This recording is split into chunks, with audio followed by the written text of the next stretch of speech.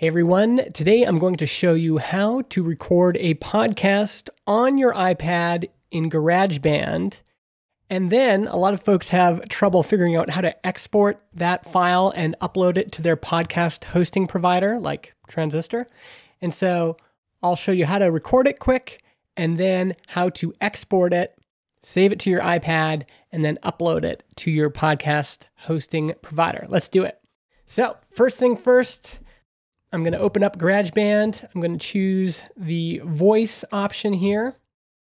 And I'm going to click record at the top and record a little bit.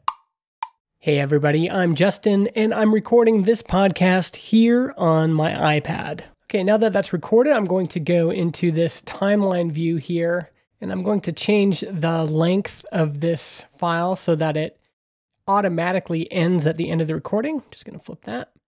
Now it's time to export the file. So to do that, I'm going to click the file icon at the top, and then I'm just going to hold down on that, and I'm going to click share. And now I want to click share a song, and I'm going to keep it on high quality. So there's lots of options here, but just choose high quality. You could choose medium quality as well if you wanted to. And if I wanted to, I could send this to my computer, but if I don't have a computer, I'm going to click open in. It's going to export the song, and I'm going to choose save to files. Now you can save this on your iPad if you want, or you can save it to your cloud drive. I'm going to click a new directory and I'm going to call it podcast. And now I'm going to save that file in my podcast directory on my iPad. Once that's done, I'm going to go to Transistor, which is my podcast hosting provider. Going to go in here, click add a new episode. As an example, I'll just add a title and have it publish at this time. And now I'm going to browse for that file. So I need to choose locations up in the upper left side there. And I'm going to choose on my iPad. There's that podcast directory I created. There's the file. I've uploaded that.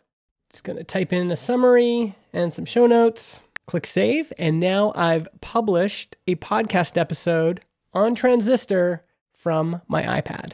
So now your episode is published in your RSS feed, and it's the RSS feed that you'll submit to Apple Podcasts and Google Podcasts and Spotify.